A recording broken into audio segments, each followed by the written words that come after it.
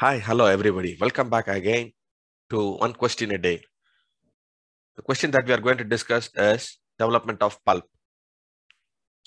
In this questions, the key points will be the role of dental papilla and the formation of dental pulp, description of cells in dental papilla, how the mesenchymal cells differentiates into fibroblasts and other pulp components, the embryological origin, initiation of development of dental pulp during embryogenesis, formation of pulp organ after differentiation of odontoblast and ameloblast, and establishment of capillaries and nerve fibers.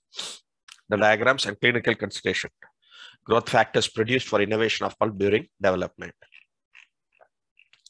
So in the 8th week of intrauterine life, the condensation of ectomesenchymal cells under the enamel organ turns itself into the dental papilla, and this dental papilla is the core that gives rise to the dental pulp.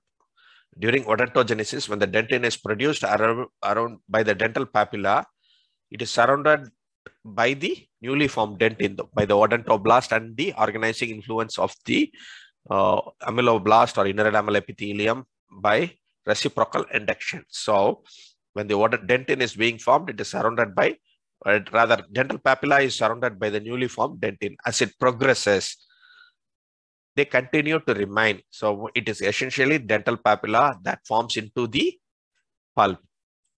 Okay, the innermost cells of the dental papilla turns into the pulp. Dental pulp can be coronal pulp or radicular pulp. Coronal pulp in the crown region, radicular pulp in the cervical line to the crown apex. They both consist of 3 layers: the odontoblast cells, cell-free zone, acellular zone. Cell-rich zone are the made up of undifferentiated mesenchymal cells of the dental papilla, producing fibroblast, and the pulp zone contains mature fibrous tissues, which are nothing but the secretion of the fibroblast. The composition of pulp is made up of mucopolysaccharides, proteins, proteoglycans, and glycosaminoglycans. The cellular components include the fibroblast and the fibrocytes, the defense cells, the neutrophils, basophils, and the eosinophils. The fibers in the pulp are predominantly type 1 and type 2 collagen fibers. The extracellular components include the ground substance, glycosaminoglycans, chondroitin A and B sulfates, proteoglycans. The density of dental papilla is great for proliferation of cells and dependent upon the age. The young dental papilla is highly vascularized and organized into a network of capillaries. And the capillaries grows among the odontoblast during the dentinogenesis. The cells that are undifferentiated mesenchymes appears to be stellate reticulum cells. Under the organizing influence, turns the inner enamel organ to differentiate and thereby stimulate the dentin productions.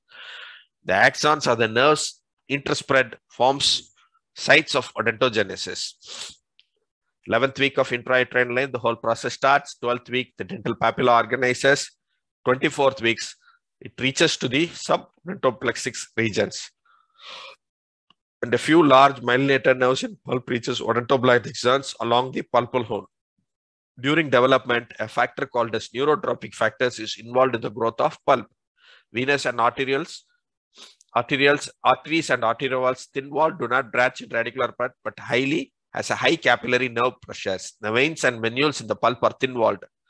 The nerve supply is predominantly through the plexus of Rashko, which contains myelinated nerves, but lose their myelin sheath to form this plexus. They follow the course of the blood vessels.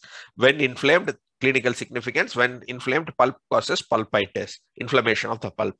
Hyperplasia, under certain conditions, they can proliferate due to high growth factors to produce pulp polyp. So that brings to the end on the discussion on the development of pulp. Stay connected with this channel for one more question and another day. Happy learning.